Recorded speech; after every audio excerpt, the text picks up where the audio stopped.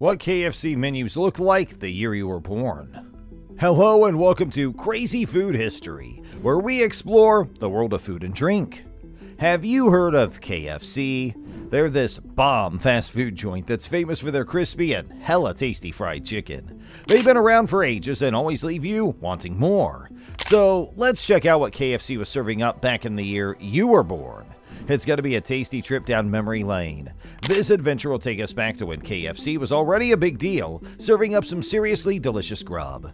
Get ready to enjoy all the tasty options that KFC had in store for us during your awesome year. The story of KFC is, at least at the beginning, also the story of Colonel Sanders. Sanders was born in 1890, so he got a late start in life. He got a lot of different jobs before taking over a service station in Kentucky when he was 40 years old in 1930. Things weren't always easy for Sanders over the years, but eventually he became known for the fried chicken he sold at that service station. The place became the first KFC, which was then called Sanders Court and Cafe. Over time, it turned into a roadside attraction with room for 142 people to eat. The main thing on the menu was, of course, fried chicken, and over the next 10 years, Sanders continued to improve his recipe of 11 herbs and spices that are used to season the original recipe version of fried chicken that KFC still serves today. But that wasn't the only thing that made Sanders' chicken stand out. He also had a unique way of frying his chicken that made sure it was fried the same way every time and sped up the process so that workers could fry more chicken and serve more customers faster. Colonel Sanders finally found his way to success at the age of 62. He then decided to take his idea for a restaurant on the road and open the first KFC franchise. But instead of telling his friends and neighbors in nearby Kentucky about the franchise opportunity, he went a little further away, to Utah, to open the first KFC franchise in Salt Lake City.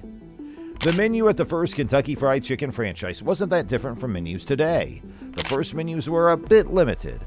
They had boxes of fried chicken in different sizes, as well as popular sides like chicken gravy, mashed potatoes, and coleslaw. In the past, though, KFC combos didn't come with the famous biscuits that you can get now. Instead, they came with hot rolls and honey. The thrift box of 9 chicken pieces, which could feed 3 to 4 people, cost only $2.25, while the regular box of 3 chicken pieces, whipped potatoes, gravy, and a hot roll and coleslaw cost only $1.10. Soon after, KFC made the KFC Bucket an official menu item. The KFC Bucket would become an iconic piece of Americana that people all over the world would recognize. Even though KFC had sold buckets of chicken before, the official red and white takeout bucket with 15 pieces of chicken, hot rolls, and a pint of gravy was a big hit when it came out with Colonel Sanders' wrinkled face and a smile. In the late 50s and early 60s, the bucket was sold as a way for busy housewives to get things done. All they had to do was get a bucket of chicken from KFC and add a salad or vegetable to make a balanced dinner for the average family. Housewives could take a break from the kitchen while still taking care of their children, and everyone got to eat some finger-licking good fried chicken. It didn't take long at all for KFC to become a huge deal in North America from that one franchise location in Salt Lake City. By 1964, there were hundreds of KFC restaurants in the US and Canada. After a lot of wooing, Colonel Sanders decided to cash out and sell the company for a whopping $2 million in an annual salary. He wasn't happy with the deal, and according to the New Yorker, it was because the menu had changed. The menu items that made KFC famous in the first place stayed on the menu throughout the 1970s with a few additions and changes. The regular dinner box with 3 pieces of chicken, coleslaw, mashed potatoes, gravy, and a hot roll was still on the menu in the early 1970s but cost $1.35 instead of $1.10.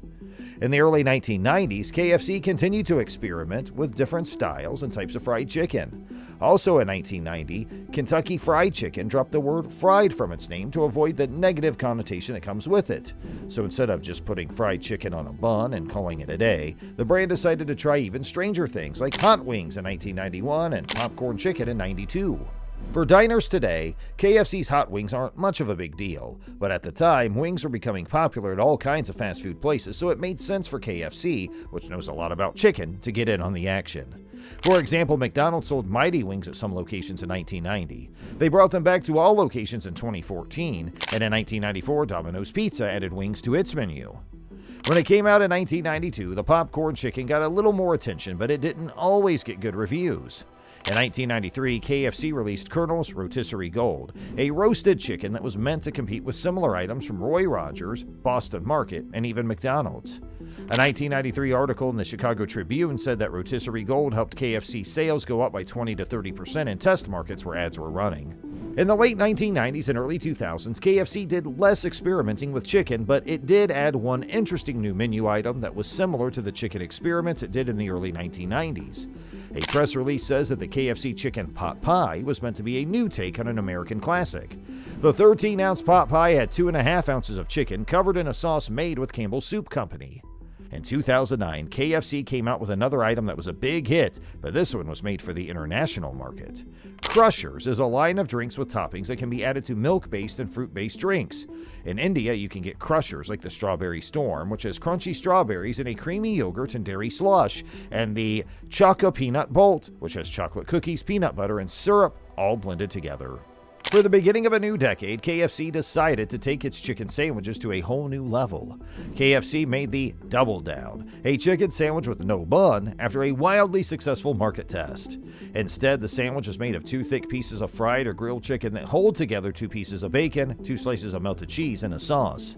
In 2010, KFC made the decision to add the Colonel's Catch fish sandwich to its menu for good. The sandwich, which was made with Alaskan pollock, tartar sauce, and a sesame seed bun, used to be sold only during Lent in a few markets. In 2012, KFC decided to bring back the Chicken Little sandwich, which was popular in the 1980s. They made a few changes, which didn't go over too well, especially since many people were still thinking about the KFC Snacker sandwich. The new sandwich also had pickles, which were not on the old one. How are the new Chicken Littles different from the old Snackers? The Snacker didn't have pickles, but instead had a sesame seed bun and lettuce.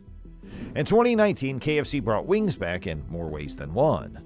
First, the brand brought back its traditional chicken wings. These were called Kentucky Fried Wings, and they came in plain, honey barbecue, buffalo, and Nashville hot flavors. There were 6, 12, 24, and 48 of the permanent menu items to choose from. All of them came with ranch dressing on the side. Reviewers said we got a variety of all 4 flavors, and we were surprised and impressed by how crisp they were and how spicy they were, even in the version without sauce.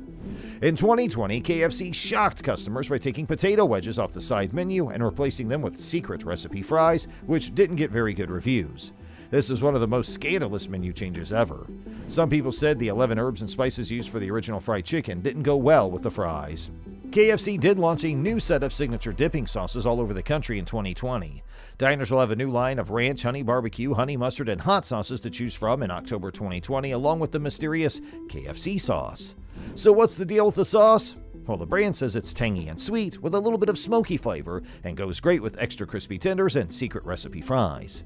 But will a new sauce for dipping make up for the loss of KFC's potato wedges? In a decade or two, only time will tell if the popular menu item will come back.